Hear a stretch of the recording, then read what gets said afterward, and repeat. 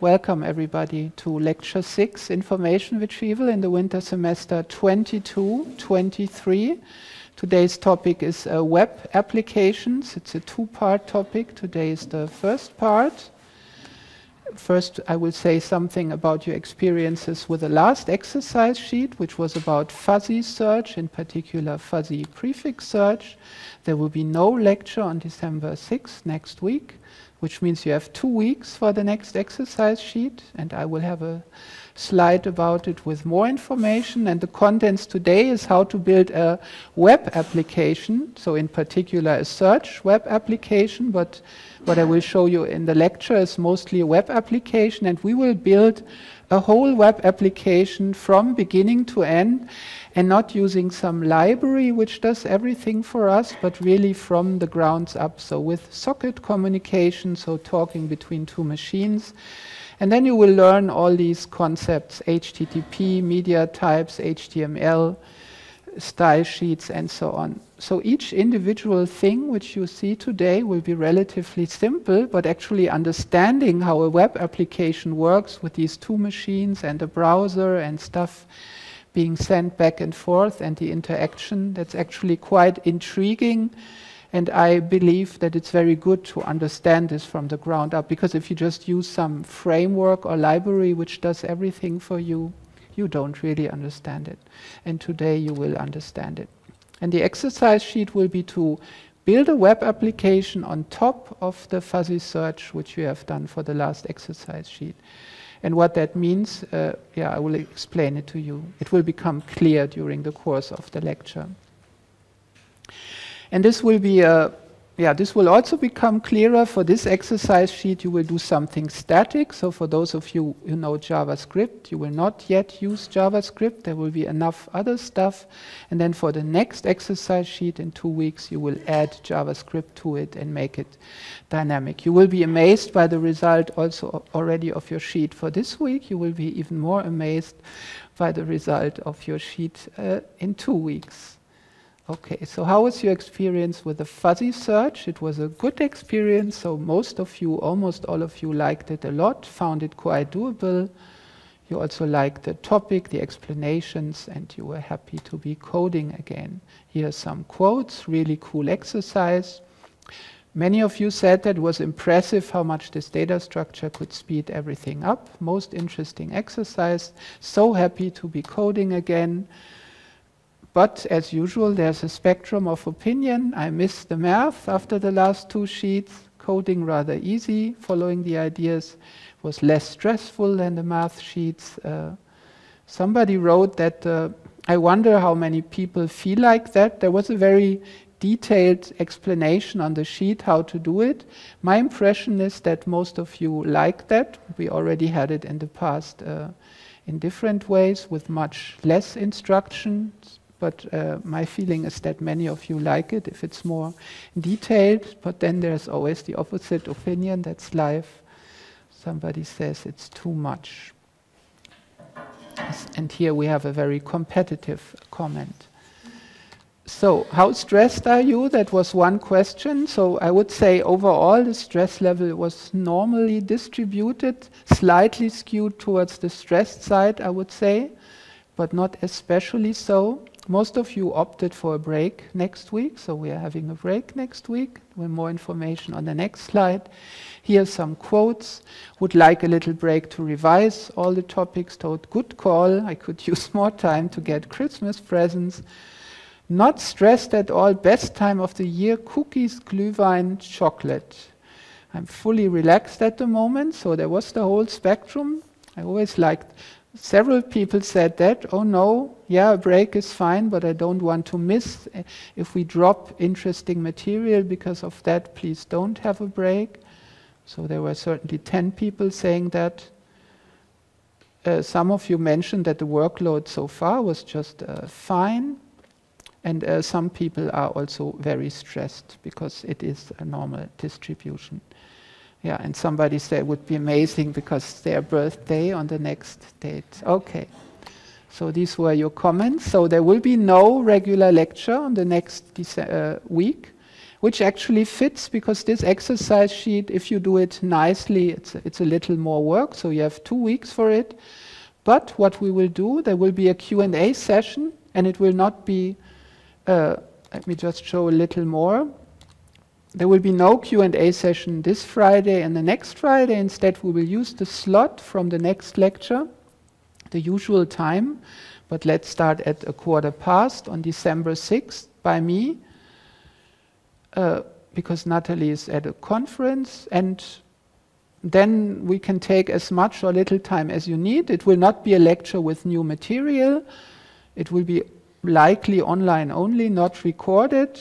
Here's an agenda, but it's preliminary. You can tell me what you wish. Several of you said that you would like know more about mathematics. I mean, I'm doing this a little bit in the lecture, but I can't give a whole math lecture if the actual topic is something else. So in this Q&A session, I can spend a little more time on proof.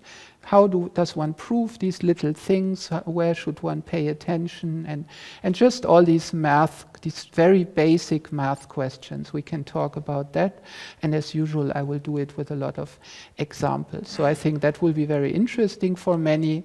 And then, of course, any questions you might have about this lecture, the past lectures, exercise sheet, past or current, and life in general. Yeah, and I hope to see many of you at this Q&A session. So, and there will be also a separate announcement in the forum. Okay, so that's it for the organizational part. There are no questions about this. You know, you can always use the chat or your mouth or whatever. So let's start with the web application stuff. So web applications, we have two machines talking with each other, very futuristic. How does that work? So yeah, it can be the browser. Okay, and if you have two machines talking with each other, you do that with something called a socket. So each of the machine has to create a socket. It's like the endpoints, which are then... That was too loud. You can lift the chair more quietly. Thank you.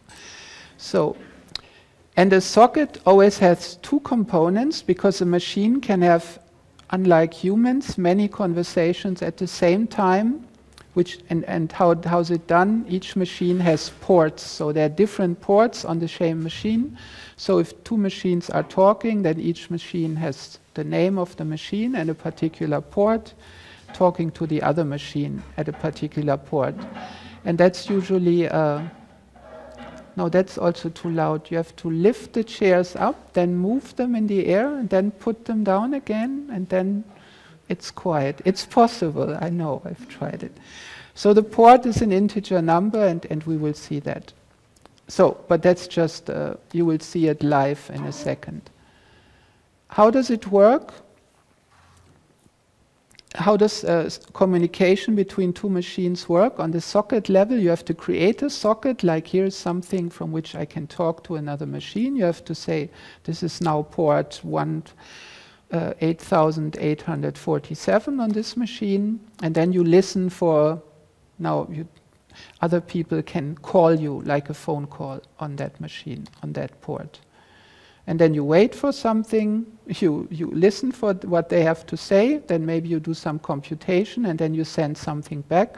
And on the other side, it's very similar. So they also, no, it's not, it's asymmetric. I mean, the server has the socket, the other side can now call this machine. It just needs to know the name of the machine and the port. And then, if it does that, we will see that you automatically get a port on that machine, which calls the other machine, and then you send something, you wait for the result. Okay, but that's just high-level stuff. We will do it low-level in a second, and then it will all become very clear. This is just, so in Python, we will use socket, that's built-in library, just for those of you who want to know. In Java, the standard library for this is Java Net Service Socket. In C++, we use Boost ASIO. You can do it even more low-level, but anyway, we won't do it in the lecture, and I don't think... Is anybody in the room using Java or C++ for the exercise sheets? I don't think so, right? You're doing it all with Python. And we will provide this code as a starting point for your exercise sheet. And it will also be the starting point for our code today. Actually, in the lecture today, we will do a lot of live coding and we will do a lot of stuff which you also need for the exercise sheet. But we will not give you that, we will just give you the starting point, because especially for this topic, if you just copy the code and then, and you run it, you don't understand it. You have to do this yourself. At least once you have to program a web server yourself and see in all these little steps what can go wrong and then how you fix it, and then you understand it and you have some aha moments. So it's really, of course you will have the recording where you can see how did I do it, but also there I would not recommend to just blindly copy, but try to understand, integrate it into your code, do it step by step like we do in the lecture today. This is just for reference. This is where we will start from. We will see it, and this is just for reference now. I will go to the coding now immediately. Thank you, Frank. Everything works fine so far. And I've prepared something here. This is a Python script. It's a little different setup today. So this window is more narrow. It's also one font smaller. I hope you still have good eyes in the back row. We tested it before. It's still visible. And this is, I prepared some code to save some time. So this is the code which was also on the slide. Let's maybe briefly look at it and go through it. So it's a class which is called search server. You initialize it with a port, which means this program will, Natalie, kannst du das zumachen? There's a pretty strong draft, and I don't think, it's much colder now, so danke. It's a strong draft, and then, okay. So we are creating this socket here. You don't have to understand the details. It's now we want to start a server on the machine. Let's not go too much into the details of these commands. There's comments here. It's also on the slide. We want other machines to be able to call us. So this argument says, how should they call us? Maybe this machine here has several names. So it's the machine called Tura, but maybe they also call us under the name localhost or a fully qualified name. It's in a particular network which also has a name, and so on. This just says this address means any name is fine, and I will answer. Then binding, which just means I will listen on that port, and then I'm listening. Okay, so now the socket is created. We can just let's just see how we will, so this is our search server, which so far does nothing really. I have to give it a port that's down here in the main program. So in the main program, the usage is I have to specify a port. Then it will create an object of this class with a given port, and then it will run. It will call this function. And right now, it does nothing. It just, I created the socket which listens, and that's it. So now let's go a little bit further. So now we have a socket. So how does this continue? The first thing one does with such a socket is you listen for wait for connections in an infinite loop. That's the typical server loop. So we have an infinite loop, and I'm just, so let's maybe first write something so that we see it. And we are starting slow, but there will be, so let me use a formatted string. So I'm waiting for connection on, this will be for our log, on port, and this is self port. Let's see. It's a little bit narrow, so I shouldn't write so much. And how does it work? So server.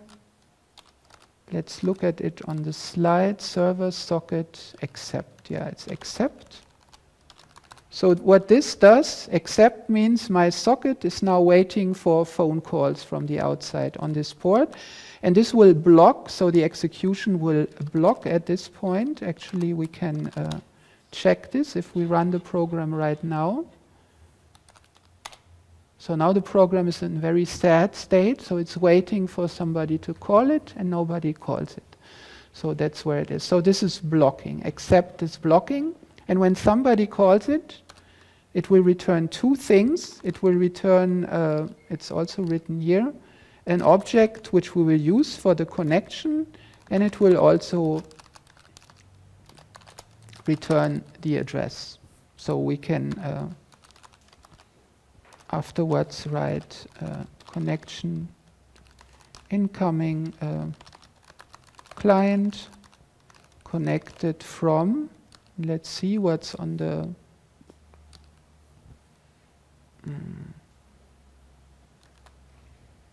yeah, let's just, I don't know actually what kind of object this is, this address object, but let's just print it. Okay, but anyway, we will not get there if I now run it again, because nobody is calling us.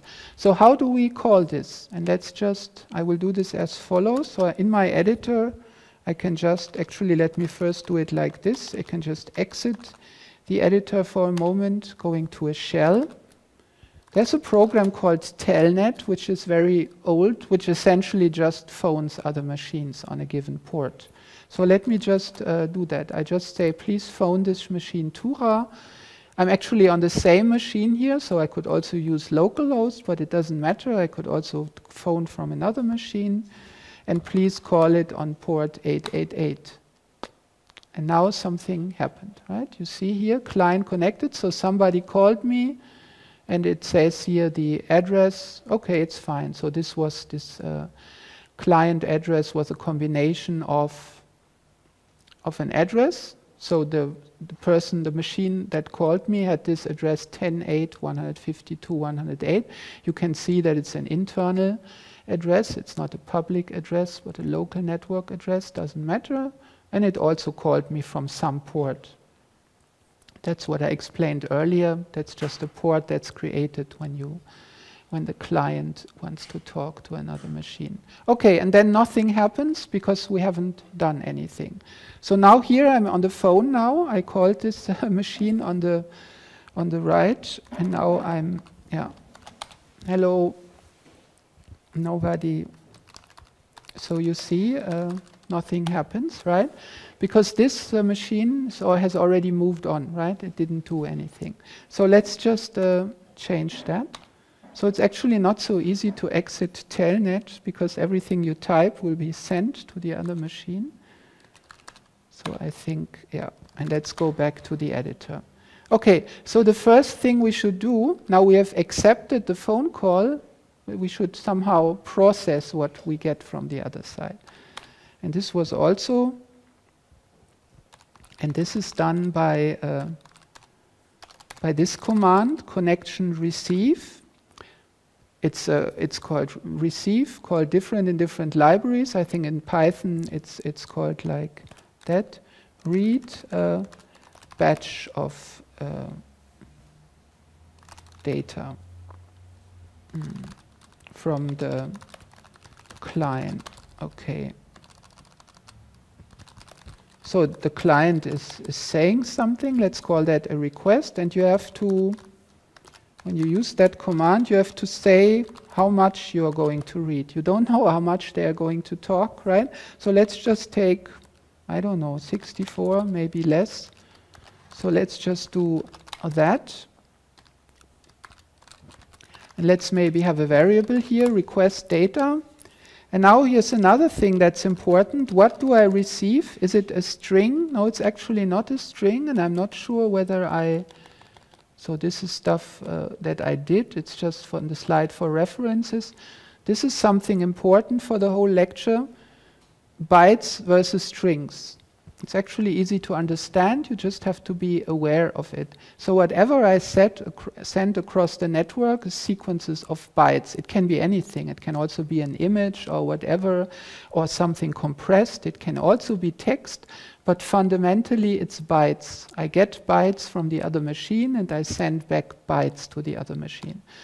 So in Python, you can use bytes objects. There's also byte array if you want to change the bytes. Here we don't want to change the bytes, so we are just using bytes objects. And how does bytes object work in Python? You can use bytes, the keyword, but you can also just use the string notation and write a B in the front. And every other programming language has this too. Okay, so this is now just bytes, so really individual bytes. Then what's the difference to a string? Well, in a string, you have characters, right? So here's a string, Knödel, wonderful German word, Knödel, and each letter here does not necessarily has a representation, which can use 1 byte, 2 byte, 3 bytes, we don't know.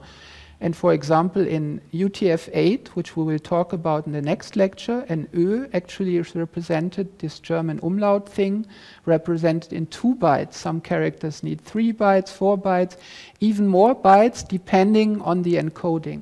So what I've specified here is an encoding, saying how are characters represented in bytes. You don't need to understand that in depth for this exercise sheet. You just have to understand that there's a difference between bytes and strings, and you have to convert between the two, because I'm sure, and also we today, you will get these error messages where it says, look, I'm expecting a string here, you're giving me bytes, or vice versa. So the two commands which Python provides for this is encode and decode. Why is it called like this? Encode means I have a string, and now I have to say, how should I turn this into bytes? How is these letters encoded? So here I'm saying encoded using this correspondence of characters to bytes, and then I get a sequence of bytes. So that's string to bytes, and the other direction is the same. So here I have 2 bytes. I can specify them like this. We don't need this today. If I want to specify bytes explicitly, I can do this in hex notation here. And this would actually be the German umlaut Ö in UTF-8. So here this would have as contents 1 character, length 1, although it's 2 bytes. So encode and decode, we will. Yeah, for this lecture, we will always assume UTF-8. Actually, in Python, if you omit the argument here, it's automatically UTF-8, because that's just the standard encoding for nowadays, because it's very universal and just standard. And we will have a whole part in the next lecture in 2 weeks where I will explain to you how UTF-8 works, because it's really interesting to, important to understand. So for now, we will just our request is just binary data, and let's just print it, batch of, anyway, data batch. Let's just print it. I'm not sure whether, and here I have to, maybe I do it like this. This was just request data.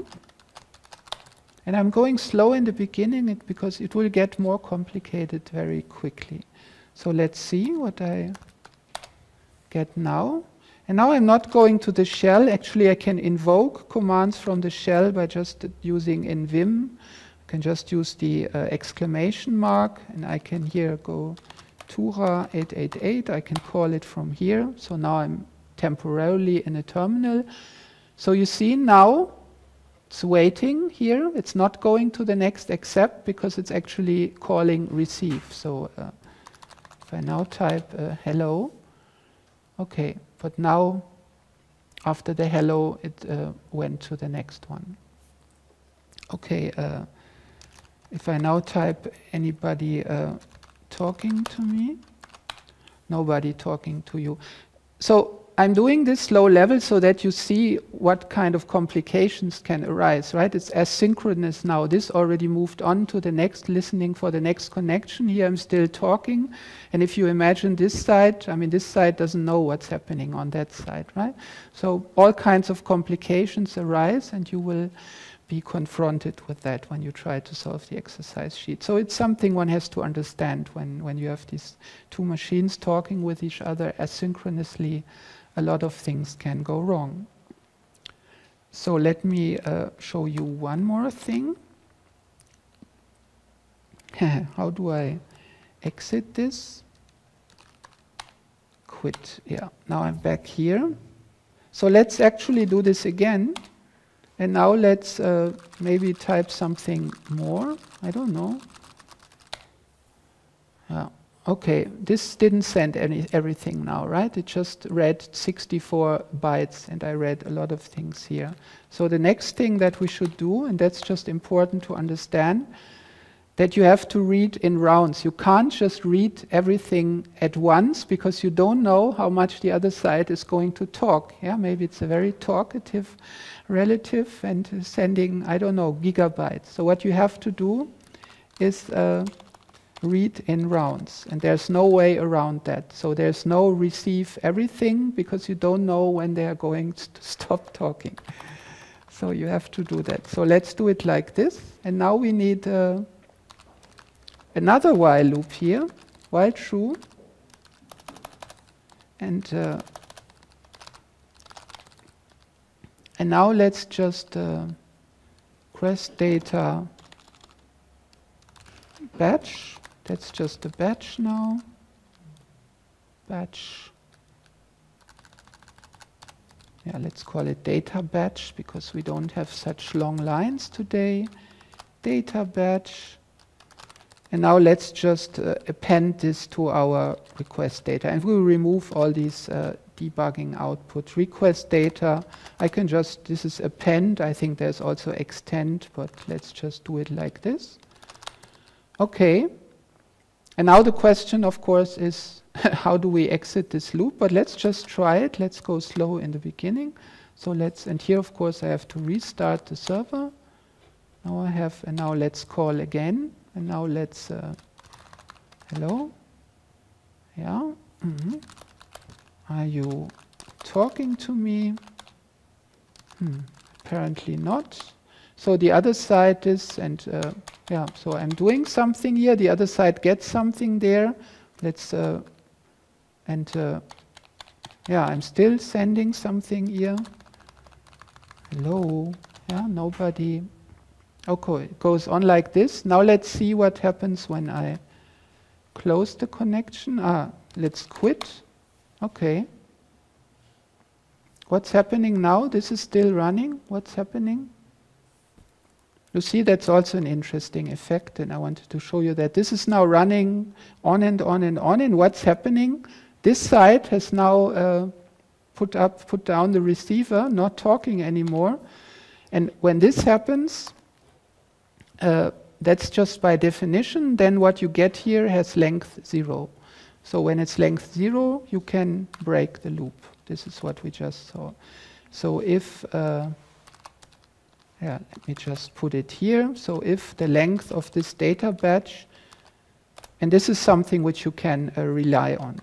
So when the length of this data batch is 0, then you can break the loop. It means the other side stopped, ended the connection. They hung up.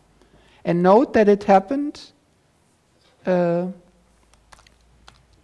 me also show that again. Let me start the server again. And this is, there are a lot of subtleties here, and there are even more subtleties which I don't talk about. So even with this very simple talking to each other, there are so many things which can happen and which can go wrong. So actually I'm, okay, now I'm down here.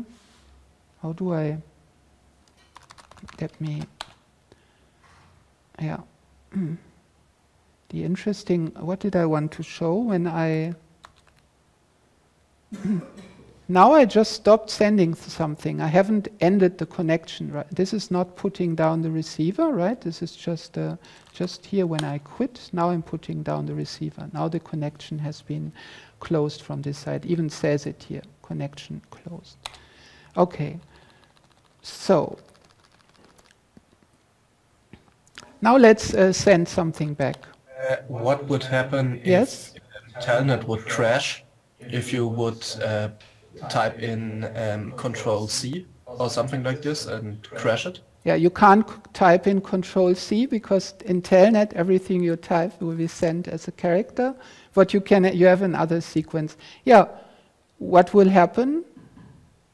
That's I mean, the connection will just end, right? It will be. No, it's a good question. The question is how. Then I need a third window, I think, right?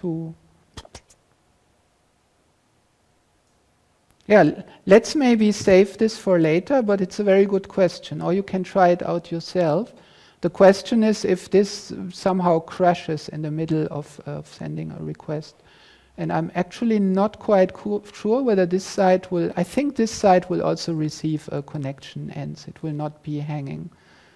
But it's very good that you asked this because there are scenarios where something just hangs. The other side just doesn't say anything anymore, and then the other side doesn't know what's up, whether they have ended the connection or they've just died or whatever. So it's a very good question, but I don't know the answer right now. We could try it, but I think it would cost maybe too much time. I would need a third window. So let's just handle the request in a separate function. And this is the function we will... Yeah, let's just...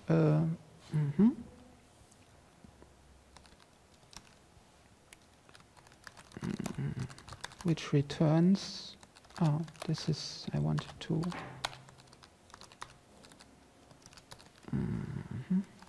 which returns the... which is we send back. Okay, so now let's... So there's handle request, and this is... oh, it's like this. And now we give it the request data, and this should return something. So when we handle the request, typically we will listen to what was sent to us, we do something, we send something back. So let's write that method now. And let's, so this is now handle request. This is a member of the class, so, and then we have the request data. Yeah, and let's just write a comment here. Let's maybe put it to the top. So, yeah, do handle, yeah, process and return a message. So let's just do that. Let's do something very simple for now. So let's, so message is, yeah, thank you for, let's also use a format, thank you for, let's just, I think it's always very polite to say thank you for this, and let's put a new line here so that you see, and then please send more. I think that's a very polite way. Yeah. So I'm totally ignoring the other person, but I'm saying thank you, please send more. Yeah, but it's polite. So what do I do now? Now I have the message here, and we will, everything else we will be doing in the rest of the lecture will happen in this handle request function. Let's just see how that works. Now I have to send it back. That's actually easier than the receiving, because now I know what I have. I can just say send all. And now I have to pay attention, because now my message is actually a string, and I want to send it back as a byte sequence, and for this I need encoding. So I This is what I already explained. So let's just see whether it works. So I just received the request here. This method just constructs a simple message for now, and then I send it back. And then I should send. Shouldn't it be in the while loop? Oh, definitely not. No, it should not be in the while loop. The while loop is reading the request data in bits. It could also be very small bits, like 1 byte at a time. This is just a random parameter. I'm just reading what in packets until there's no more to read, until the batch size is 0, and then I have the full request. Look, I'm extending the request here. The request just comes in batches. This while loop is not many requests, but it's one request in many bits. Is that clear? That when the batch size is 0, the connection is closed. That means you can't answer, or am I understanding the concept wrong? Yeah, that's a very good question. We will come back to that. When is the connection? Yeah, very good point. Let's come back to that in a minute. You are having a point there. But let's first see it in action, and then I think it will become clearer. So we should close the connection when we are done. So our communication, so this is now very simple communication. I get something, I compute something, I send something back, and then we are done. Connection close. So let's see how this works now. For now, let's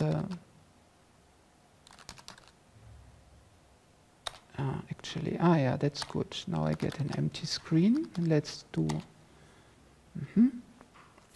So, hello. Okay, I don't. Are you talking to me?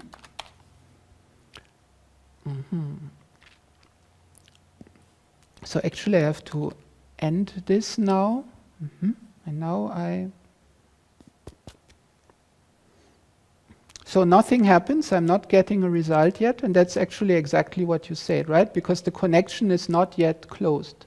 The connection is not, so it looked natural, but you spotted it, but this, what we did is wrong, right? I mean, I stopped sending something, but I haven't closed the connection yet. But when I close the connection, then I'm not there to receive something. But okay, now I've made a mistake, so that's, where's my mistake? Self-handle request data.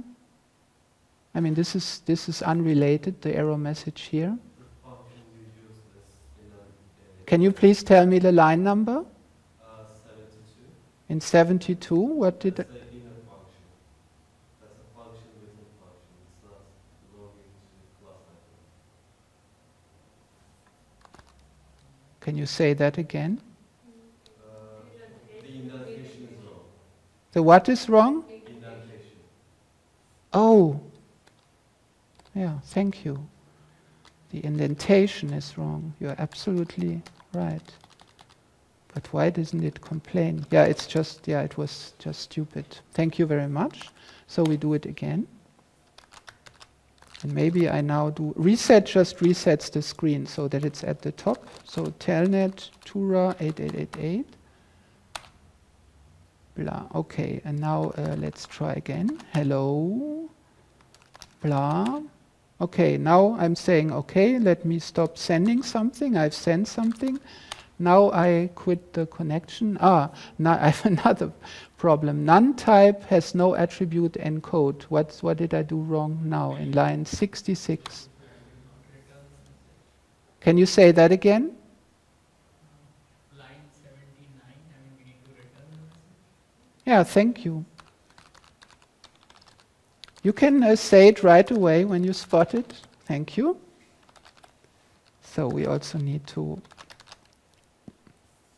So we try again, but you will have, of course, the same problems when you do this, but it's all very instructive. So let's do it again. And now we are not so talkative anymore. Blah, blah. Okay, now let's quit. And you get to know Telnet very well. Nothing happens because the connection is still on. And now we Yeah, now we have closed the connection and now the result is sent to something which is no longer there. So apparently this doesn't work. And there's a good reason for this. And the reason is the following. A connection is not the same as sending a result back and forth, but a connection is something which can last for a longer time. Actually, we will switch to web browsers in a second. You can just have the line open, and now you want a back and forth. I say something, you say something, and then I say something again. So I have to signal that, okay, I'm done now with my message, now you can send something. And this is just something you have to negotiate. So for example, when you talk to each other on the phone, it's typically a short break or something, which indicates, okay, I'm finished. Usually you don't say end of message, you can speak now. You have these culture-dependent hints. But here we just have to agree on something. And let's do something which the protocol we will talk about in a second also does. Let's just agree if I send an empty line, a line with nothing on it. And actually you can see here that the new lines here are 2 characters, so always carriage return and new line. So if I have if my request data and how do I do that? Find, match, what's the right? Let me just... So I always have a new line, and this I think means I have an empty line. So if I have something like this, or I could even say probably ends with, no, let me just say it like this, then I break the loop. Let's just try this, whether it works. So let me try it again. Hello? Oh. What have I then? You see, this is the error message you will also get a lot. Now I have request data is binary and this is looking for a string. This doesn't work. And I don't get this at compile time because Python doesn't know the types at compile time. I have to do binary here, right? This is binary, so this has to be of the same type. Anyway, we can speed up a little now because we have seen these things many times now. Okay. You see. Thank you for hello. Please send more. Connection closed by foreign host. Done. Okay, that sounded polite at first, and then it was a bit harsh. And maybe I also should send a new line here. Okay, so this is now our protocol, and let's do it again one more time. So I can, but actually I'm a bit surprised. Why did it break, even though it didn't find, I didn't enter an empty line here. So I'm not sure I understand why I did that. Does anybody understand it? I'm confused myself now, right now. Do you have an idea? Because this was not in my data and still. Maybe you have to encode the string or is it already encoded? No, I'm getting, this is the data I received here, so I don't know why it received. The return value, if it does not find anything, is -1. The return value of Find. of find, it's -1. Yeah, I think I did, when I tried this, I didn't use find, but yeah. So it's oh yeah, find just gives me the position, right? Yeah, okay. But is there another? Is there a match, or is there? Yeah, I don't know. Yeah, but I think that's the reason. Okay, so this was a Python thingy. Hello. Okay. Are you talking to me. Okay, now it works fine. I'm sending something, it's collecting the data. Now I'm done sending. Now I have to, okay, now I typed an empty line, and now it just appended all this, and now it, okay, but now it worked. Now I can do it again. Actually, I don't have to restart my server, right? I can just do it again here. So now I'm, yeah, hello, blah, blue, plee. So I can talk, it will just collect the data, and once I type this, then it's done. So my convention now is I type an empty line, and then the other side knows, and then it just responds with what it has collected so far. Okay, great. So we have established something that works, a basic back and forth. Our server is still running. And now let's do the following. Let's go to a web browser. And this is the next step now. Let's just enter this here. So I just enter the name of the machine and the port with a colon in between. And you see something is happening. So now I also got something, and actually I can look at what I just got by looking at, I'm typing F12 here, which tells me what the browser was doing. So actually it was sending something here to the other machine. So what happens in a browser, and this is something you should understand in case you didn't know it yet, I type a host name and a port in the browser, and maybe something else after it. We'll come to that in a second. And the effect of this is the same as for Telnet.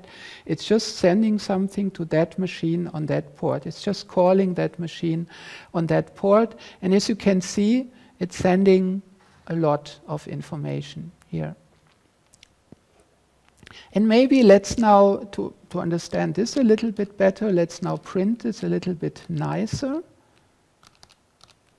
So here I was just showing you the batches. I don't think we need to see the batches now, but let's just print the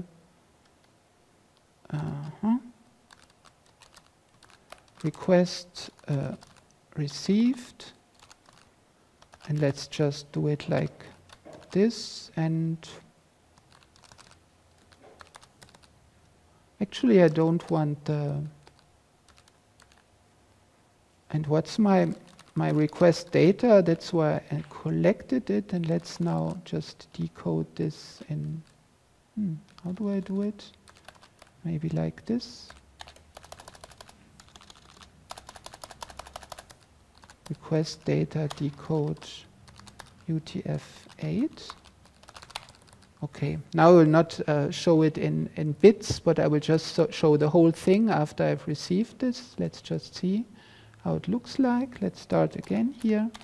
Let me go to my browser again, and let me, bam, okay. And as you can see, by just typing this in the browser in the address bar and pressing return, it actually sent me this whole thing here. And here I have the new line and another new line I probably printed. And let's just see, actually here, if in this browser window, the browser also tells me what it did. Actually, it tells me that it sent this to the machine. And if you look at it, it looks suspiciously similar to what we have here, right? The browser just, it just tells me if I open this console here with F12, it's on the slides, it just tells me what it sent to the other machine. So it sent this. And we will not look too much into these individual headers, but that's just the request the browser sends. And here we receive this. And for the rest of the lecture, we're actually only interested in this very first line. The rest of the line we can ignore for now. And what's the very first line? What's the typical thing you enter in a browser? Typically you enter a host. You typically don't enter the port. That's implicitly 80 if you don't type something. Here we will specify the port. Sometimes you see it. And then you enter something like this, search HTML, right? And what's the effect of this? The effect is that it sends this line here and then a lot of other stuff. So it just sends this, and so I get this path here after I get it in my request. And for the rest of this lecture, let's just print this first line so that it's a little more easier to see. So for this lecture, we are just interested in the first line of the request. So how do we do this? We just take our request and we let's just decode it. Do we want to decode it? Yes, I think we do. And let's just split it by these characters. And then we want, I think that's one way to do it. We want the first entry. Oh my. Oh, this was a key combination which exits. I'm sorry. And now I'm not sure whether to be a bit more. Does this work in Python or do I need a continuation now? I'm not sure.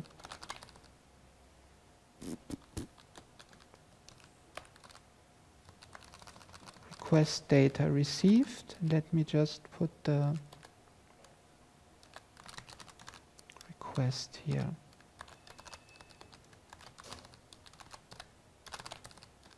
So now what I try to do is just extract the first line. I'm not sure whether it will.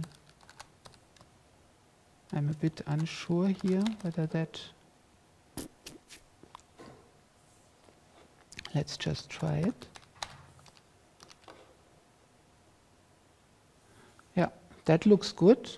So strangely enough, it also asked another something here, which this is actually the icon which it wants to display in the tab here. We will come to that later. So it's actually sending two requests here.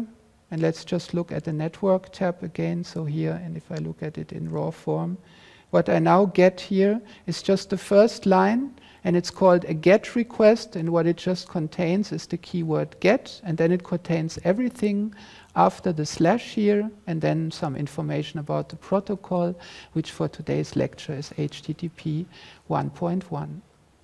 Okay, so let's see if there's something else on the slide for. Actually, where are my slides? I left them. Okay, so let's quickly go through something which we have already seen now.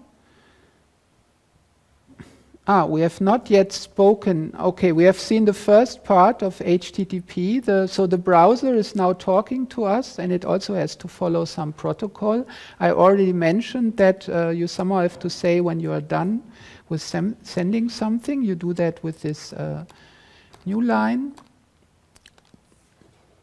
And it sends us GET requests. And a GET request is just a string of this form. So it's just the keyword GET, then whatever comes after the slash in the address bar, and the rest we ignore. And now we are supposed to send something back. And I think will we do that now or after the break? Maybe we will send something back. Let me just go through the next slide. Yeah. Let's do the sending something back and then we have a break. Okay. Thank you for. Okay. I'm already sending something back actually. Let me not send the request data, but the request.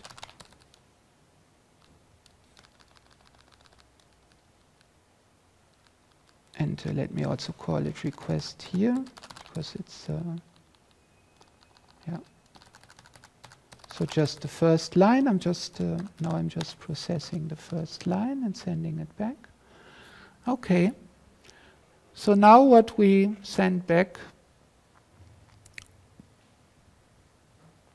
And you can see it here, what happened in this network tab of the browser console. So it sent this here, these headers, of which we also only ignored everything except for the first line. And then this is the response which it received, and which will then just show in the browser window.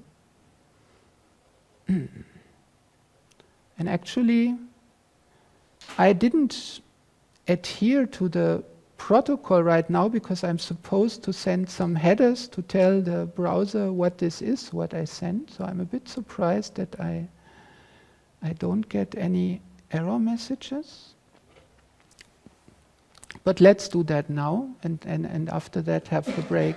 So what you are supposed to do when you send something via this protocol, you get it like this, and you should send it like this. So you do not just send your content, so the browser could have just ignored what I sent, but you have to send some headers with some information. So the first line should be whether, just the status code, so 200 means everything works fine. Then you have to send the length of the data you're going to send, so it would be the length of our message. And then you have to say what type it is. So let's just do it. And we will talk more about that later. Let's just do it for now.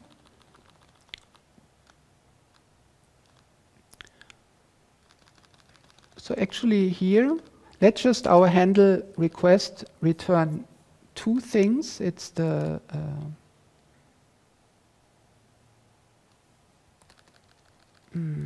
how do we? Yeah, let me first write the handle request and then you. Okay, so here I have a status, and let me just say the status is 200 OK. I have a type, and let me call that media type. I have a slide on this, which is, for now, text plain. I have a slide on this. I will explain it in a second. And let me just return all three. I'm not sure. Maybe in the order in which they appear in the header. So it's the media type and the message. So I'm just returning three pieces of information now, which I have to read here. Status, media type, message is equal to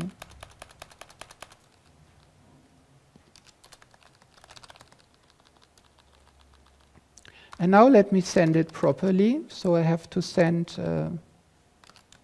HTTP 1.1 and then the status. And then a new line should always look like this. And if I concatenate string in Python, I can just do it like this, just writing strings next to each other. And I have to say content length. Now I need the, okay, that's the length of my message. So it's len message. And actually my message, I have to make sure that my message is data, right? So let me do the following. If so actually now I'm returning a string here. So in case my message is of type string, I think that's the way you do it in Python. I'm not quite sure. If you know it better, please correct me. Let's just turn it into message into a byte sequence. This is what I explained earlier. So if it's a string encoded, if it's already data, then I don't need to encode it. It's already okay. So now I can just do the length of my message here. I send this and the content type. I'm sorry. And this is the media type. This will be the text plain for now. I'm just sending the browser, this is plain text and nothing else. And then what's not here on the slides, maybe I should write it with my pen. Oh, this is entangled now with my mouse. What comes here is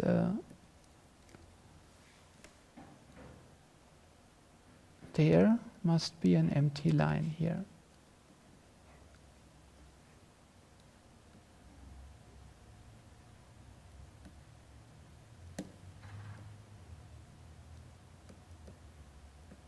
Ended by this sequence again.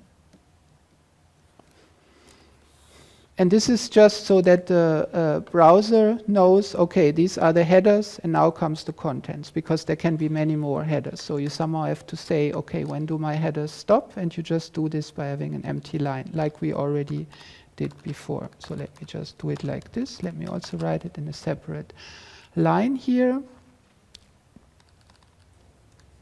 And now let me just, okay, the message is now, this is now a string. I have to encode it in, I also have to turn it into bytes again. So let me just do it like that. And now I add the message. I have a subtle question here. Why did I do it differently? Why did I first encode the message now and add it here? What would have gone wrong if I would have done it the other way around?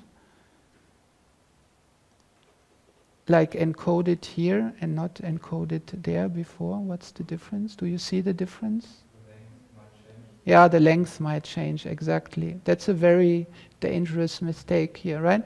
If I would have done the encoding here, then this would have been the length of the string. And the length of the string is not the number of bytes. So many pitfalls. Yes, so this is actually very important.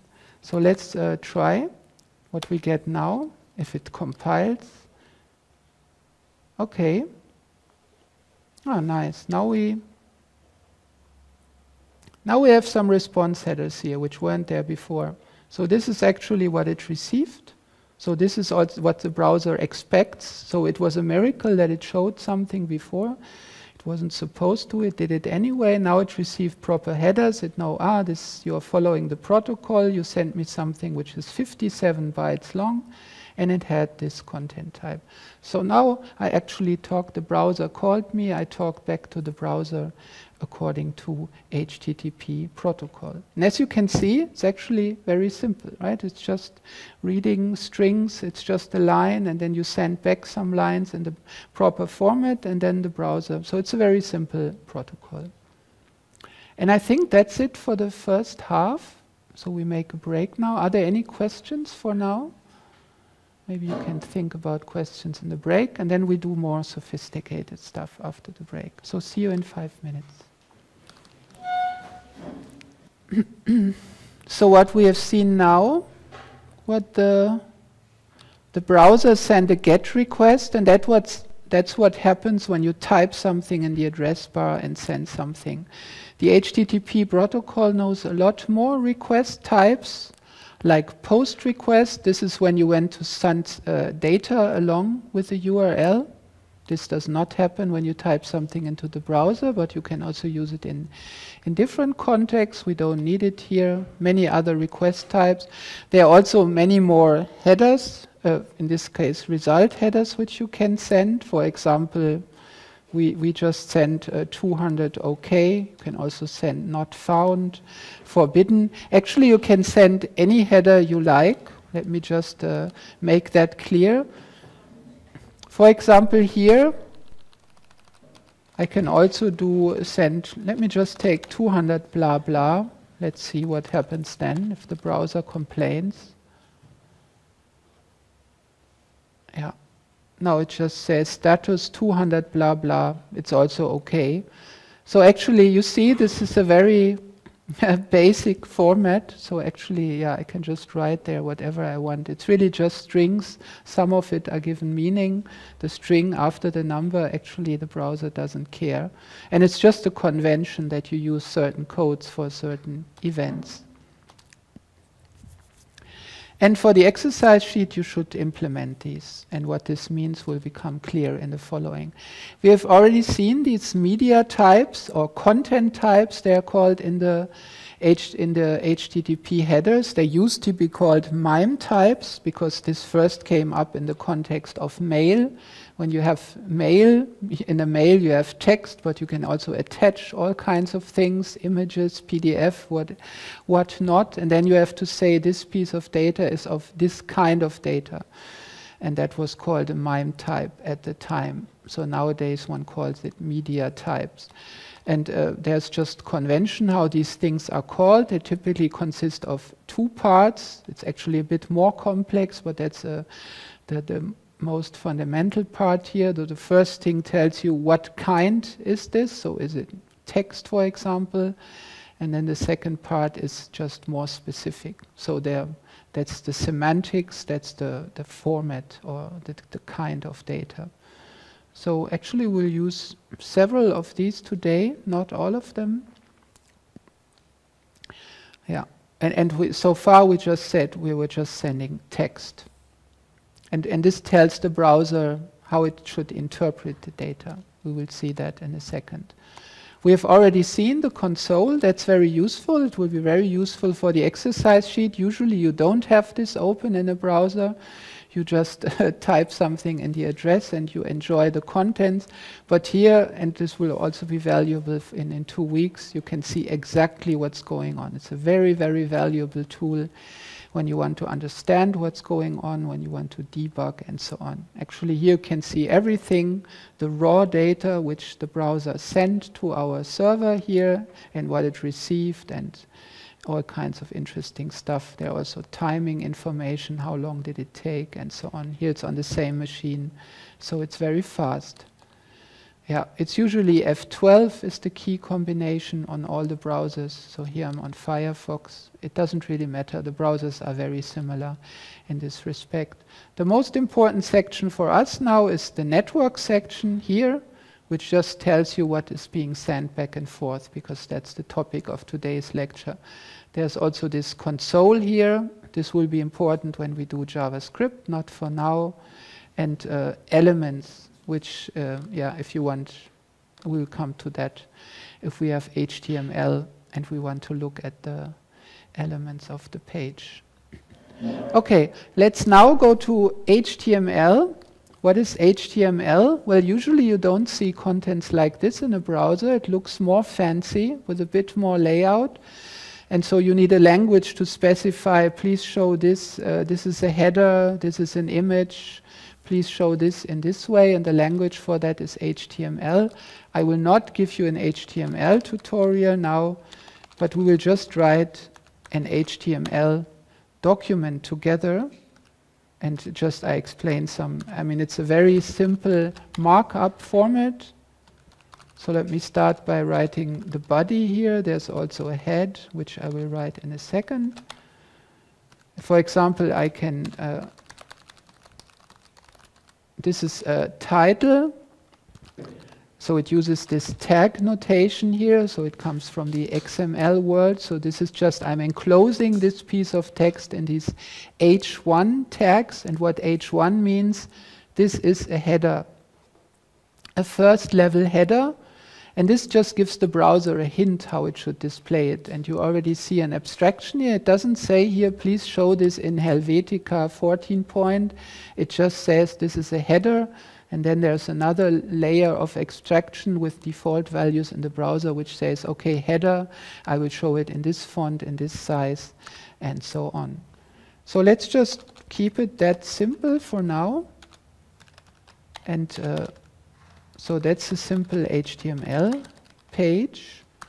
And there should also be a head with some meta information, for example, the title. Now, what's the title in the, where does this appear? Yeah, let's see where it appears by just writing something there.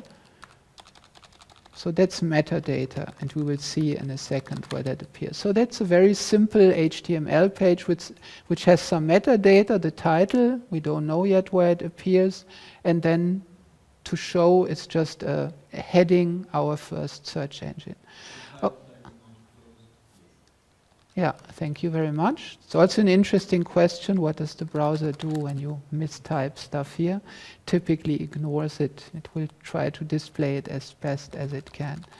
Okay, now how do we return this to the browser? We haven't done this yet, so that's what we will do next. What we actually want is, I mean, for now we have just programmed something which just says thank you to whatever. Thank you for this request. Please send more. Now comes another element of abstraction. How do browsers work? And maybe you haven't realized this before, maybe you have. What this says here, please on your machine to which I'm talking now, on Tura 888, please look if there is a file, search HTML and return its contents to me. That's how this protocol started. But that's semantics, right? That's just the meaning I'm attaching to this. So I just take this as a file name, I look for it on my machine, and if I find it, I return it. So let's just program that now together in our request handler. So yeah, let's just check. And the first thing we should do, actually, we get this request here. Let's just extract the part in the middle. So let's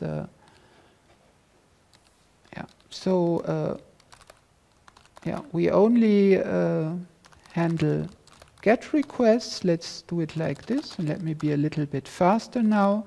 So if this request does not start with, and I'm not sure, starts with, you have to correct me if I'm doing something wrong here. It should start like this.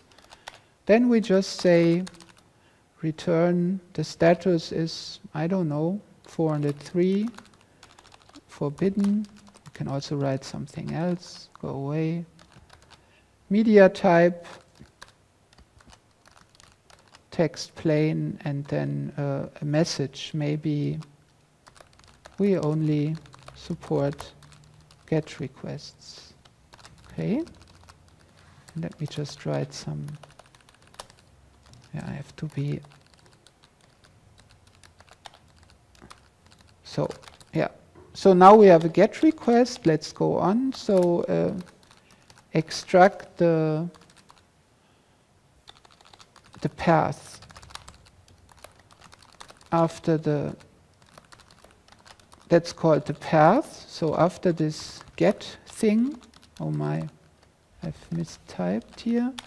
How do we do that? Let's, yeah, I mean, there are some spaces here. Let's just try the following. Path is request. Let's just split by space. Actually, the path does not contain spaces. And let's just take, yeah, let's maybe print it to check whether it works. Path, path.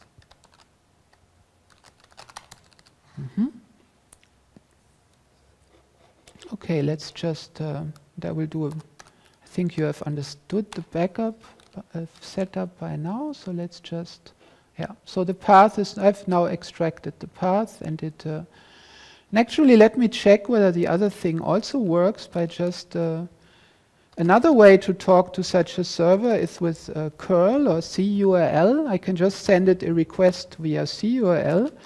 So I'm now on the same machine, so I can also do it with Tura 888 search HTML. See, this also works. And now, so this is just a command to send something to another machine, a command line CURL. I think who knows CURL, curl, who has heard it before? Oh, only relatively, okay. You have at least heard it before. Now CURL, I can also use it to send other. So here I can send it as a post request, not as a GET request. Let's see what's happening. Now we only support GET requests, so I get that information. And here you can see it just said post instead of GET, and there will also be accompanying data if I want, but that's just on the side. Okay, so the path was extracted successfully here. So now let's check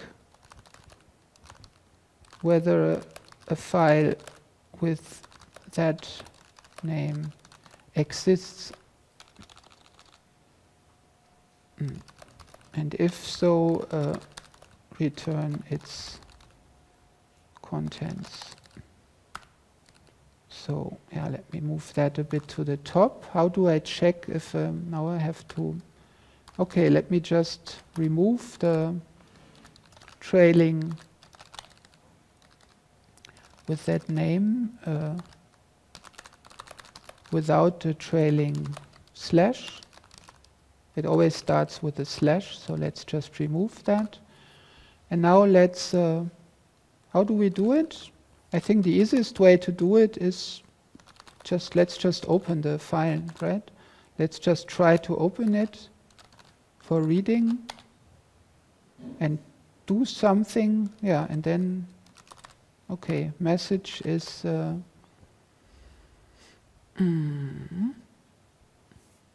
and how do I read from a file? As, actually I'm not sure. Let me just, file read. Does this read the whole contents? You can check it if it's wrong. It reads only one line. Say it again. It reads only one line. I'm not sure. Are you sure? Except, and if this doesn't work, let's just, let's just deal with that case. Okay, let's just do it like this. Then the code continues. If something doesn't work, we can just return, let's just say not found. Not found. We already have this nice interface here, and let's just text plain. Actually I don't need, and I don't have to send a message actually when I, okay. So now my message is actually the contents of the file. And maybe we can revert from blah blah to the more correct okay. So what did we do? I now just checked whether this thing here, which I received after the get, is a file without the trailing slash. I'm looking for that file on my machine. If I find it, I read it. And that's now my message, which I send back. Let's see. Is there a mistake in here? If you see any mistakes in here, you should tell me. Otherwise, we just try. Okay, there's already a mistake. Oh, that mistake was that I typed something extra here. Okay, let's see. I'm curious myself. Oh yeah, it worked. Wow, it did work. Let's look in the network tab here. It worked on the first try. It sent something and it received, oh no, that was the wrong one. It received the HTML. Now this doesn't look like the typical web page, right? So strange. Why? What went wrong? Yeah, it shows us the source code. Why? What did we do wrong? Any ideas? Media type. I hear the word media type. Yes, exactly. This was on the previous slide. So somehow you have to tell the browser how to interpret it. Maybe you wanted to show this, right? Maybe this was the request. Show me this file in its raw form.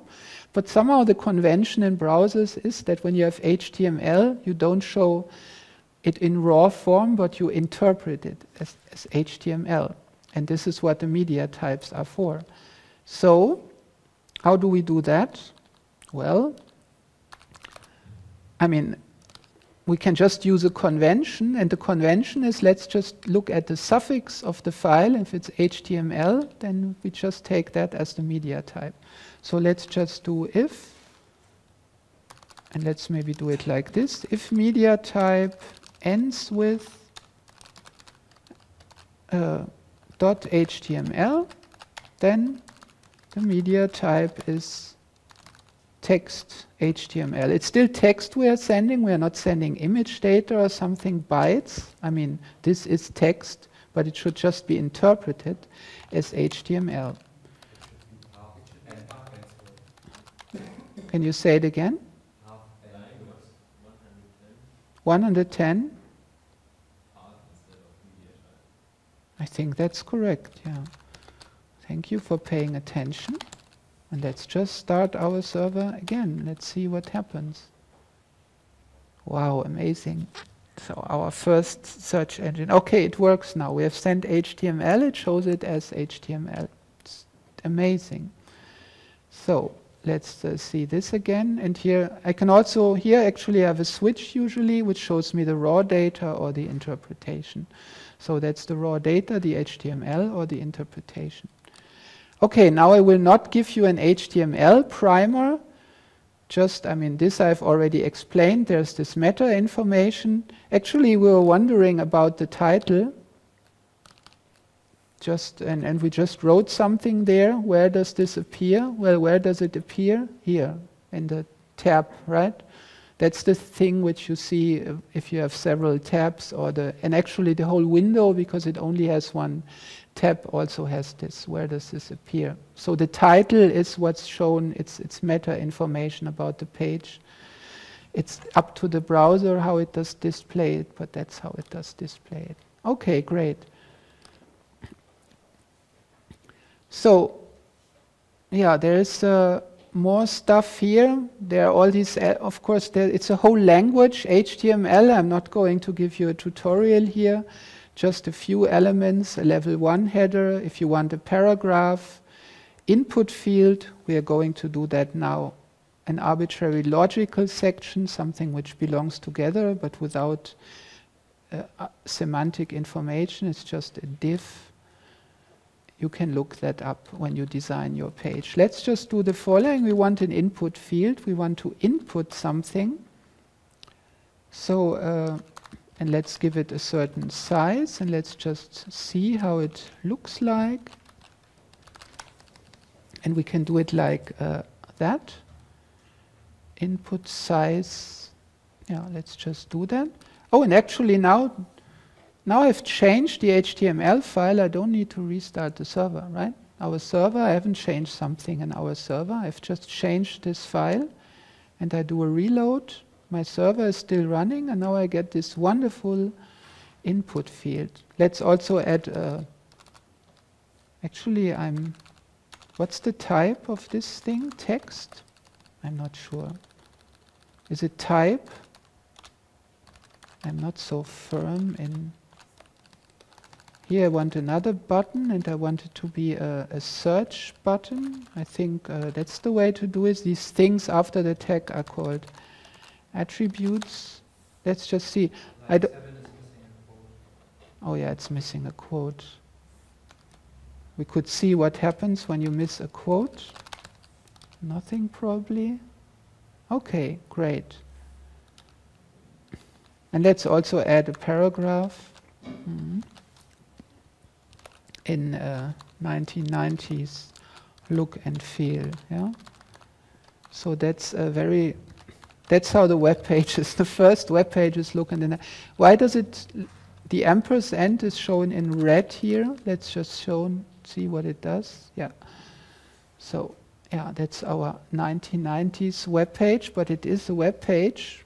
So for the exercise sheet, it's part of the task to have some styling, some design. We will come to that in a second.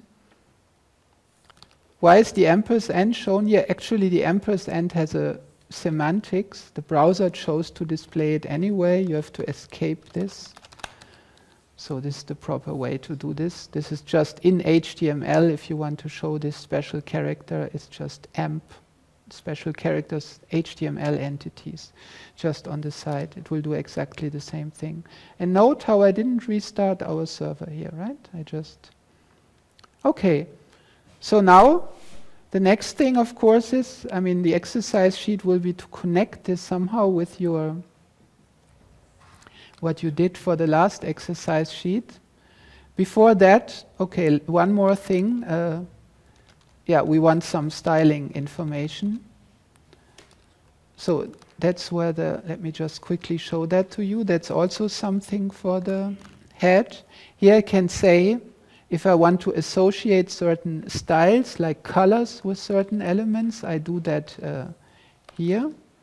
And this has, this is a style sheet.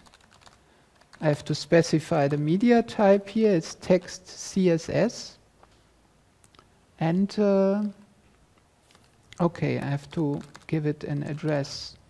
So I have to specify a file, which I call search.css. And let me write that file here as well. And in that file, I can now say, for example, this paragraph or all paragraphs, let me show them in blue. So as I said earlier, HTML, these tags are just semantic information. This is a first level heading. Now I could say here, first level heading, please show them in 40 point size and in red and in boldface. The browser has default settings, but I can override them here. So here I'm saying, please show paragraphs in blue. And let's just do that and see what happens. And it actually did it. It showed it in blue. And look what happened here. Now I have search CSS here, and I have it twice. Actually, I don't know why I have it twice. But why did that happen? And you're seeing a lot of magic happening here. I don't know why this appears. This is a bit annoying. Why is that there? Oh, now it's gone. The browser gets this. It interprets this as HTML.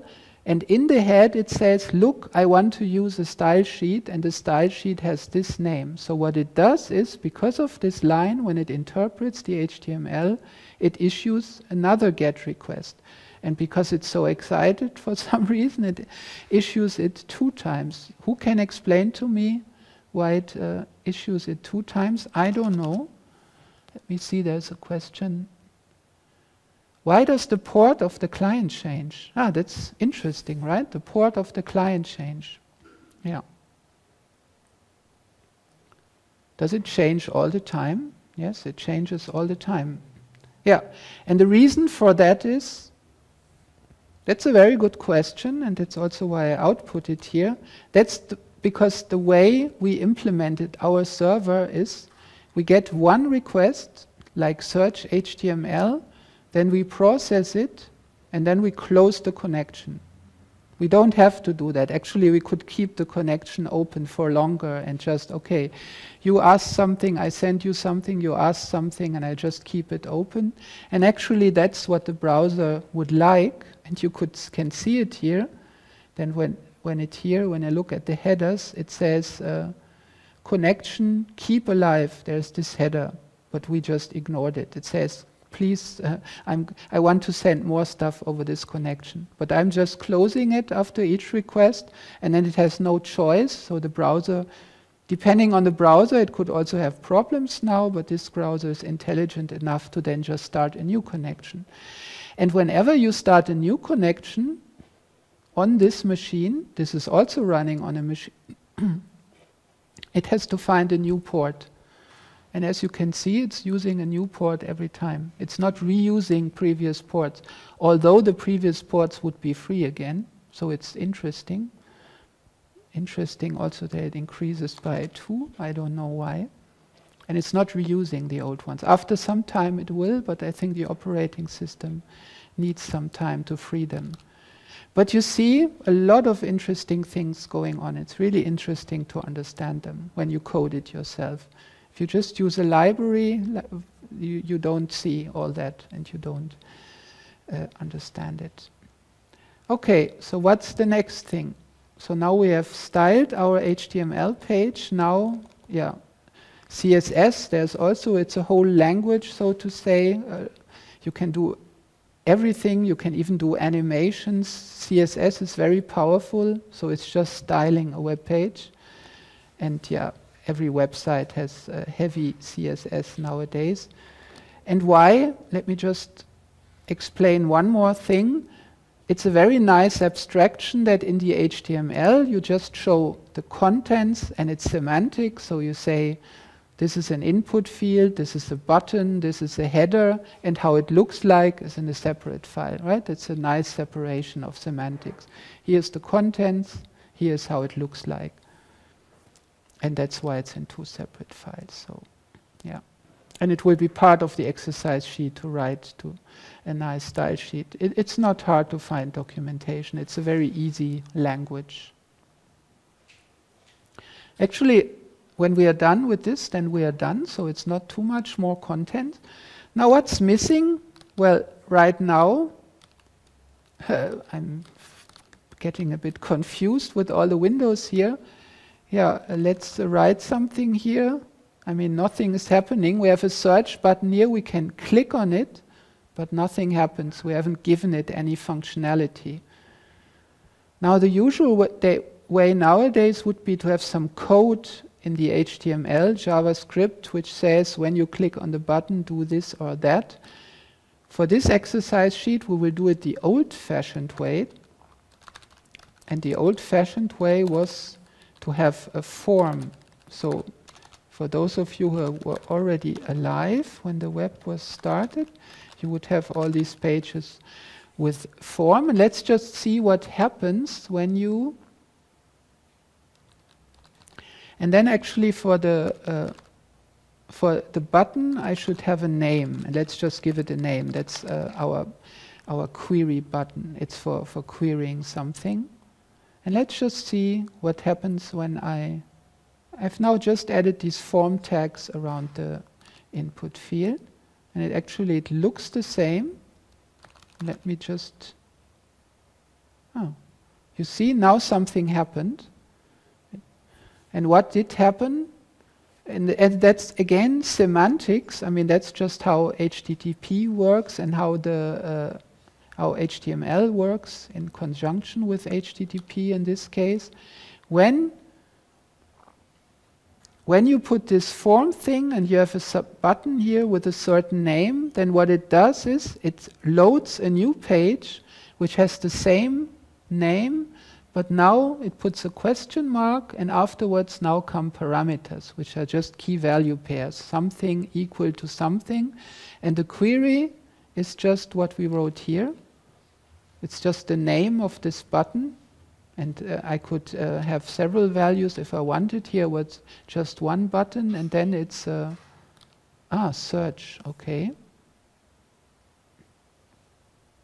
Did I type search? Now I'm a bit confused why it says search. I wanted blah blah here. Now what did I do wrong? I mean, that's the...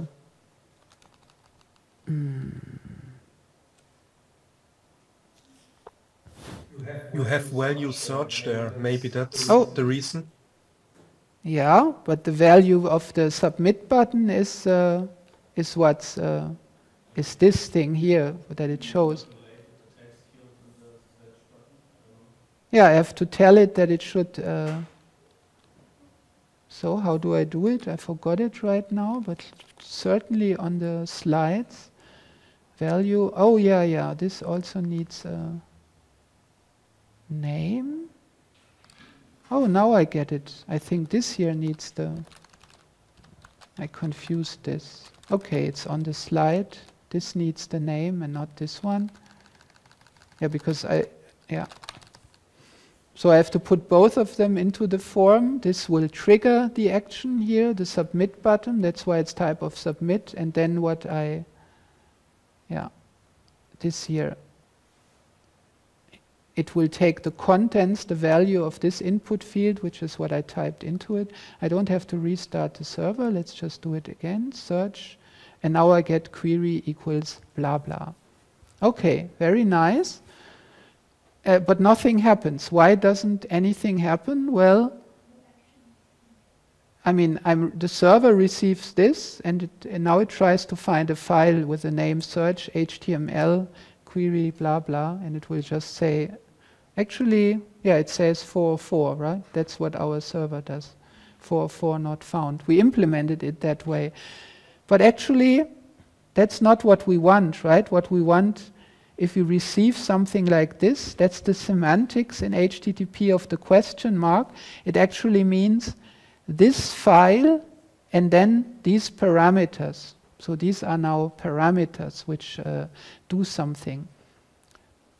And let's just implement that. And for the exercise sheet, you need something very similar.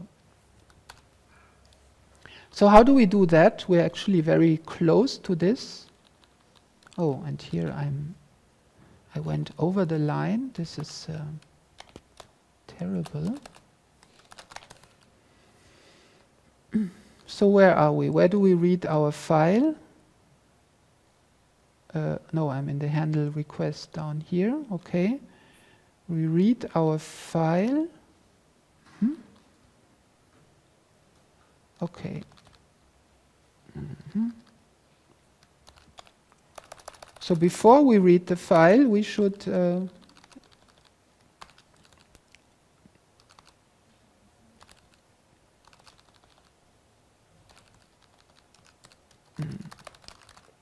and remove the leading slash. Let's do that right here, and you will, then we can just remove that here. And you tell me whether I do something wrong. You think about yourself, how you would do it. Okay, now I first want to see, is there, check whether there are command line, whether there are arguments after the path. These are called URL arguments. Starting with question mark. Okay, so I just do the following. How do I do it? If path find, we already had something like this. If I find a question mark, and let me even be more specific here. There could be now several arguments. Actually, there's a whole syntax for this. You can look it up, whether there is a URL argument query. Let's just deal with this special case here.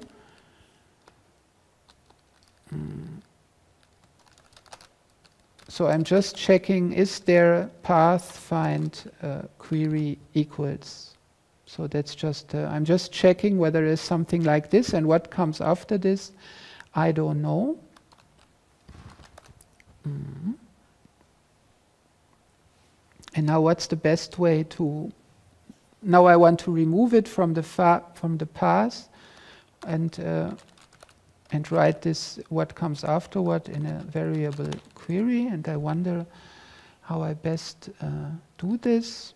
Maybe I do it like this, pos, I just find the position of this, let me do it like this, and if it finds this, so if this position is greater, is not -1, then I just, for the path, I just take everything until that position. Now I'm not sure whether that's the right way to do it. And then the query is everything starting from that position plus 7. That looks like 7 letters until the end. And let's just print this now. And where do I print the path? I think I should print the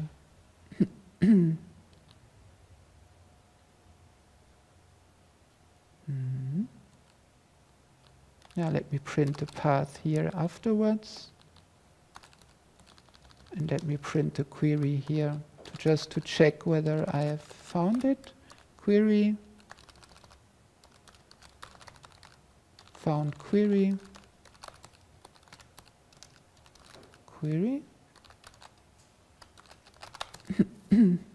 Does this look correct? So if I find something there, let's just see whether it happens. I will just extract it and remove it from the path so that I return the search HTML, and I now have the query. I don't do anything more with the query. Now I have to restart my server. Let's just do it. I have blah blah, I do something. Yeah, that's fine. Now I get the page again, right? Actually I should find it here. Found, but it didn't show me the query. But it did remove it properly, but the query I did not extract it properly. What's wrong? Why didn't I? Oh yeah. Do you see the mistake?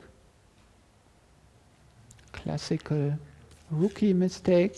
Yeah, line 108 works with the query already removed. Yeah, exactly. I should first, first take the part after this and then remove it. Otherwise, it's, yeah. Mm-hmm. And so, yeah, now I have the query blah blah, and I have search HTML. Wonderful.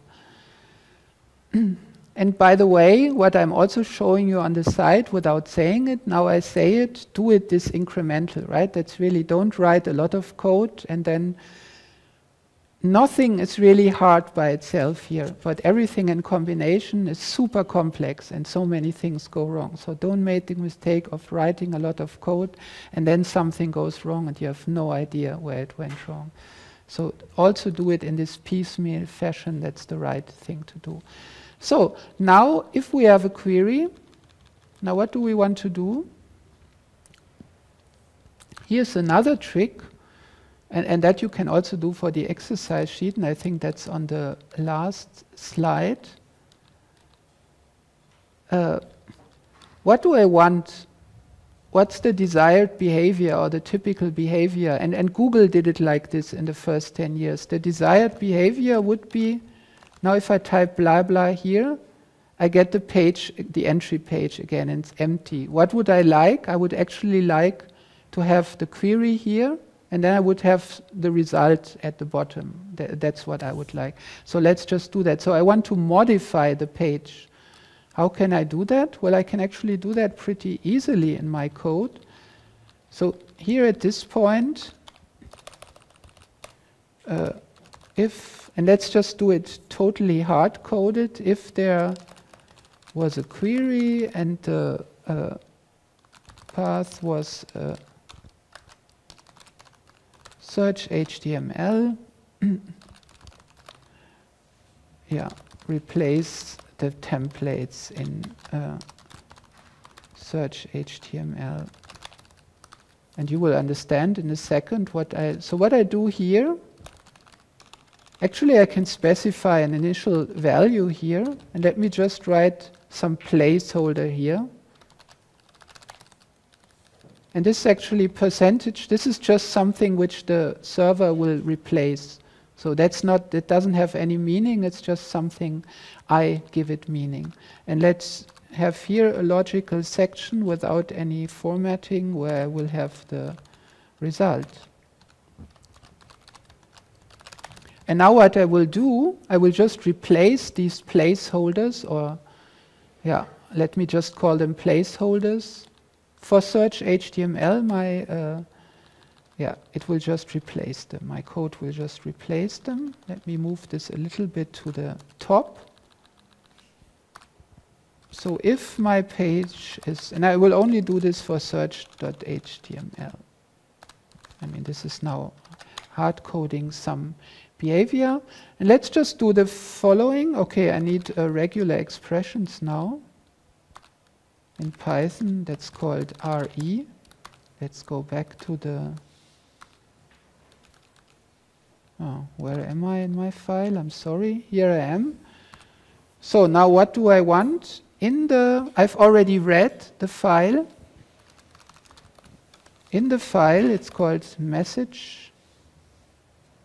Yeah, it's a bit strange to call it message. I should better call it, let me call it file contents. We called it message initially, but now the message is always contents of a file. So let me call it file contents here. So if that was then I just take the contents of the file and I replace this placeholder query by the query. And I do this in the file, okay, contents, And I think I need a new line here. Okay. So if it's search HTML and I had a query, then I just replace, and actually it's also fine if the query is empty, then I'm replacing that by empty. So it's actually fine. Let's just check this. I've changed something in the server, so I need to restart this. So let me just, oh, now I have, apparently that didn't work. Oh, okay, I didn't change the result, but let me just, this placeholder is still there. Let me do blah blah here. And now the blah blah remains. Actually, it didn't remain, it just produced a new page where it had percentage query percent in here and replaced it by blah blah, exactly by that argument. That's why I did what I did here. Now let's also replace the result by something. So what do we do? Maybe if the query is a simple arithmetic expression, evaluate it and show the result. So let's just assume we can type something like 6 times 7 or any other expression that, so how do we do that? If, let's do the following. If query matches, what's a regular expression? What do I have? I have the numbers from 0 to 9. I have plus, minus, star, this, and maybe spaces, and I have this this is just a regular expression, this, and I don't check whether it's well formed. If it matches this, then I do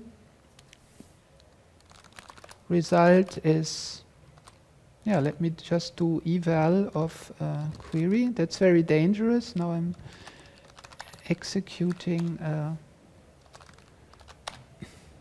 I mean, there could be Python code in here, right? So this is very dangerous. What I'm calling eval in a program which gets input from somewhere else is, that's, oh my. But we have a check here. So I think that's safe, but who knows? But I'm here in my own network. Otherwise, a result is not invalid. Let me just show it like this, maybe with a format string result.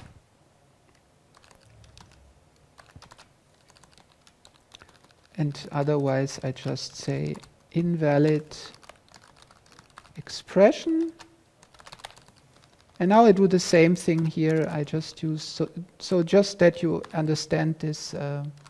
Now I also replace this result. It's really just a placeholder. It's something I did to somehow realize this.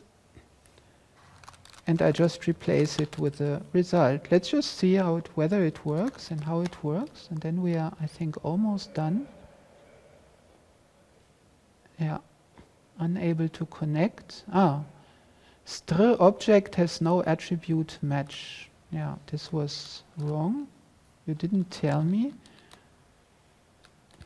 No, I think it has to be rematch. That's strange in Python. You can't do string.match. You always have to use the name of the regular expression. If regular expression, this matches query. I think that's the syntax. Let's see whether it works. No, it also doesn't work. Bad character range, plus, minus. Are you still paying attention? There's some. Okay, this is not a proper regular expression because there is a minus here and it's taking it literally, I think. Maybe if I put it at the end here, it works. I think that's the reason.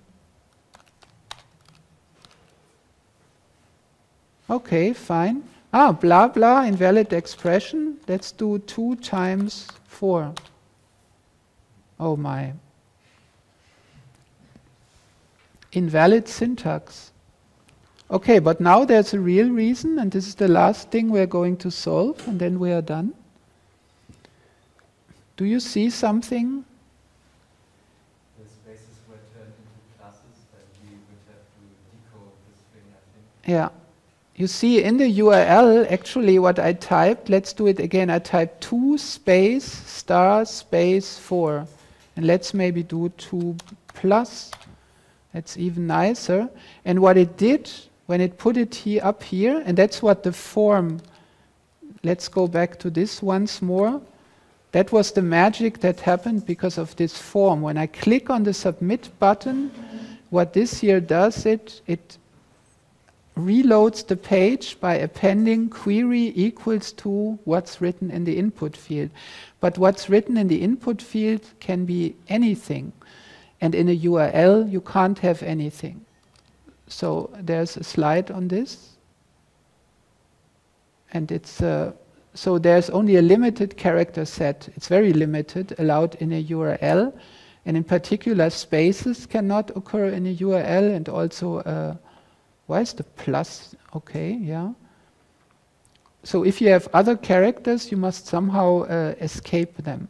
You must somehow, and you see how they are escaped here, you must somehow represent them in terms of the allowed characters. And actually, you can see it on the slide. Let's just implement it for now. What happened here, so all the spaces were turned into pluses, and the plus, because the plus stands for a space, is turned into %2b. And I will now just hard code this now, and you can do a similar thing for this sheet, because that's the topic of next week. Let's just, if the query, where did I write the query? Oh yeah, here. Let's just, let's do some basic URL decoding of the query.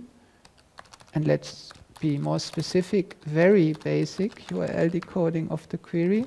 So let's just substitute any occurrence of plus, and probably I should escape this. I'm not sure. Let's see, by a space. So all pluses. So yeah, it receives 2 plus percent 2b plus 4. The pluses should be turned back into spaces, and the 2b. And again, I have to pay attention to the order. 2b should be turned into pluses. And let's see whether it works now. Maybe.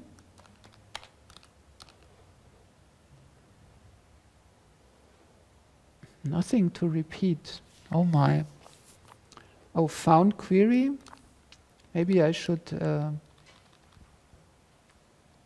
it's the plus in the line 11. That's the problem. The plus is the problem. Yeah, I also think I have to escape it here in the regular expression. Yeah, let's just see whether it works. And then we also, I've moved the, oh, okay. Wow, it works. Blah, blah. Invalid expression. 6 times 7, 42. Not bad. So, now I think we are done. Yeah, there's just this I mentioned earlier. If you want to reuse the connections or not, you can look at this slide if you have any problems with that. Let me just quickly summarize, quickly go to the exercise sheet, and then we are done. So we have now done one whole cycle. We have explained how socket communication between machines work, that the browser is also just one such machine which talks to our server here. And if you follow the right protocol, then you get something which is familiar from you using browsers. And here, with these forms, we pressed on the button, and then another request was generated with this format, and we processed it. And yeah, and I think you can imagine how that fits with the exercise sheet, which I will show you now. And the exercise sheet will just be, you want a web application. Let me go back one more time. This is your page. You style it a bit nicer way, maybe not 90s look and feel, but at least 2000s look at field, maybe also more modern. Now you can type something here, a prefix, and then you get fuzzy search result of Wikidata entities, formatted in a nice way. So the first thing you have to do is like redo everything I've done in the lecture, but do it yourself. Only consult the lecture if you have to, or to understand it, but don't just copy blindly from what I did. So much of these 10 points is essentially what I did today. And then, yeah, also implement HTML. You should call it the same, search HTML. We've also basically done this, but now, of course, you shouldn't just evaluate an expression. You should call your fuzzy search, right? Now you're not calling eval on what's written in the field, but you're using your fuzzy search to compute a list of results, which you then show, yeah, and then you should style your page. And let me just remind you, let me maybe go to this page here, that there is a lot more information in the Wikidata file than we used for in the Wikidata entities TSV than we used in the last lecture. Yeah, maybe let's just show the first one.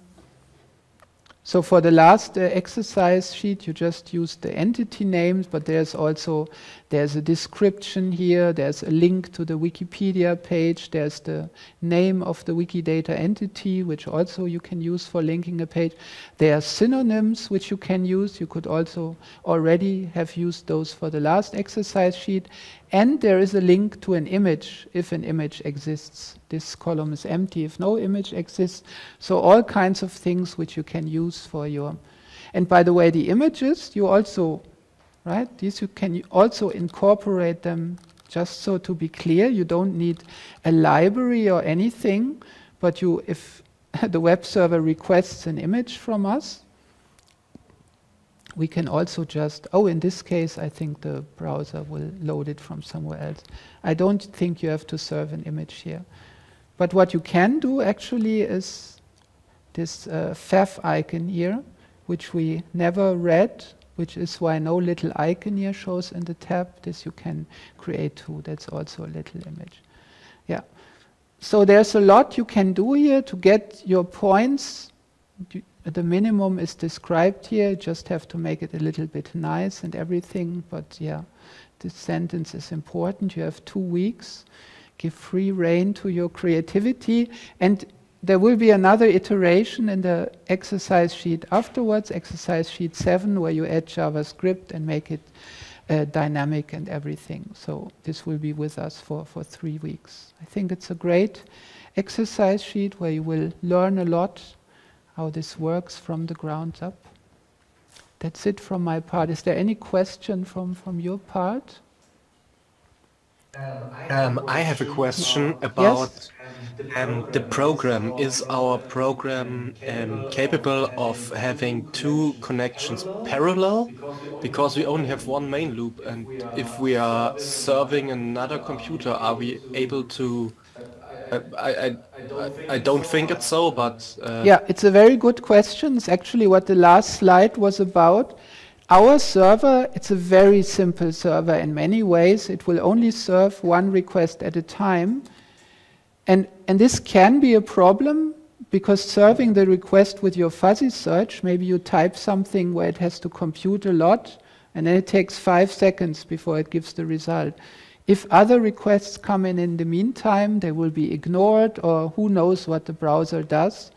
So yeah, there may be problems, but if you handle it properly, the browser will just get no reply for those, or it has to wait. So yes, we are not doing... I mean, if you would do it for real, you would have multi-threading, right? Whenever a new connection comes, you would put this in a separate thread, and there it is being processed while you can immediately accept new requests. But yeah, that's way too much. I mean, you can do it if you like, but I think for the application here, it's not needed. It's also not so hard, I think.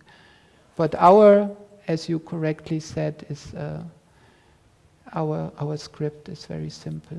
Oh, now something changed. Any other questions? There's a question in the chat. Where do we send topic suggestions for the next lecture? Ah, you mean for the Q&A session?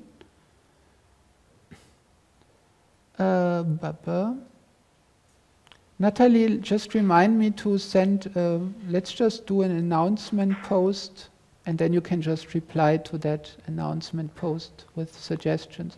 So if you have any wishes for the Q&A session on next Tuesday, yeah, you can just write it there. So in the announcement forum, there will be I will just write a little post, and then you can reply to that. Any other questions for now? Okay, then I hope you have fun with the sheet, and see you next Tuesday for the Q&A session. Bye-bye.